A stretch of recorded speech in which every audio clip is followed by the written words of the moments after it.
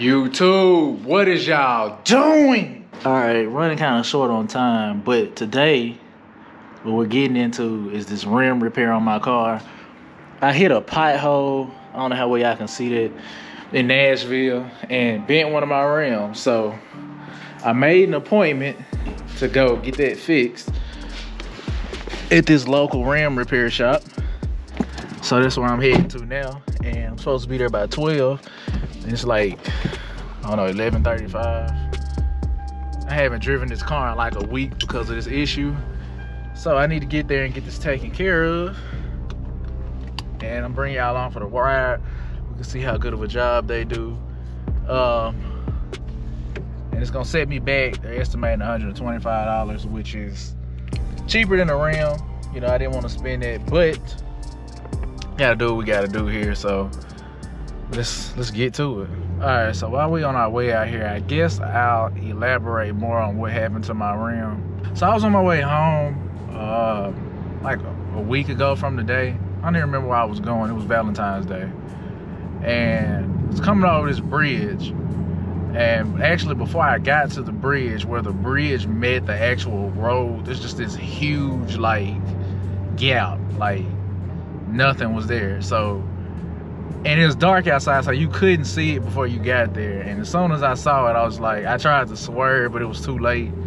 And all I heard was like a huge thud. And I was like, I know I destroyed my rim. In fact, looking at the rim, I'm surprised that's as bad as it is, you know, just from what I heard.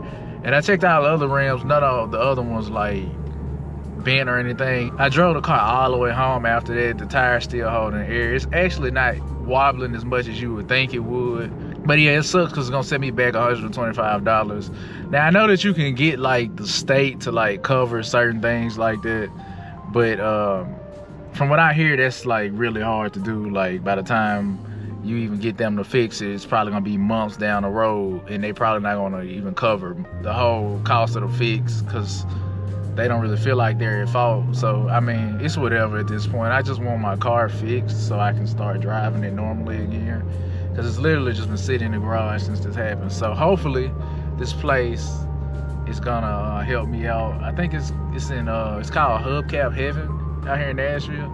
And I called around, you know, for some quotes. People either weren't answering their phone or, you know, this and that. They were the only people that like seemed reasonable about getting it done. Like, and it sucks because I gotta take a little bit of time away from work to actually get this done. So, you know, fun stuff. But as you can see, the car like still drives straight. It's not like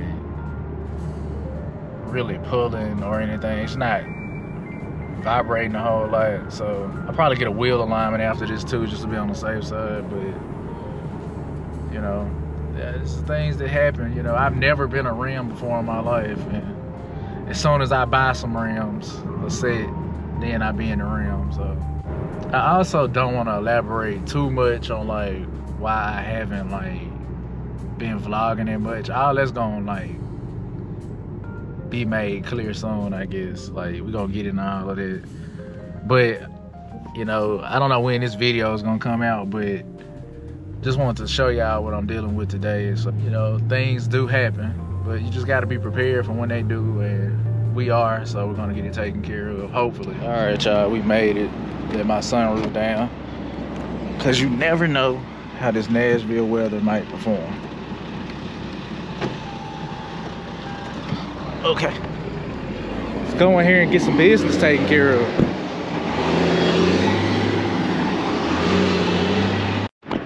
All right, y'all, excuse the wind noise. So he took the car to the back. He was telling me that it's probably gonna discolor the rim a little bit, and the rim has the potential of cracking when he straightens it out. He was kind of trying to tell me, you know, leave it alone because it's holding air, but I was like, nah, I can't do that, because I'm gonna end up replacing it if I don't get it fixed. So either way, it's gonna cost me some money. So I'd rather try and get it straight now, and if I need to, like down the line, I can powder dip it a different color or something like that, powder coat it. So I told him, like, let's just give it a shot and see what's going on. So hopefully the rim doesn't crack. Hopefully he can figure it out and get it looking nice, because I really want this fixed. 2,000 years later. Well, YouTube, I'm gonna show y'all the rim when I get back to the house because it's kind of crowded over here and I didn't want to just be standing out here vlogging. We did get it straightened out. It's not bent. It is discolored from the burn though. He said that probably happened. Yeah, so that's pretty much where we at. I'm probably gonna have to get that rim repowder coated or something. I'm gonna have to figure it out, but I got the bend out of there. It sucks, man. But gotta continue. I might actually snatch the rims off of this car and put it on my GS and then just get some new rims for this car altogether. But regardless, I still want it fixed, so we'll see what happens. Like I said, I'm gonna get back to the crib and then I'm gonna show it to y'all since there's so much going on out here right now. It look like we got a sports edition GS300, super clean too.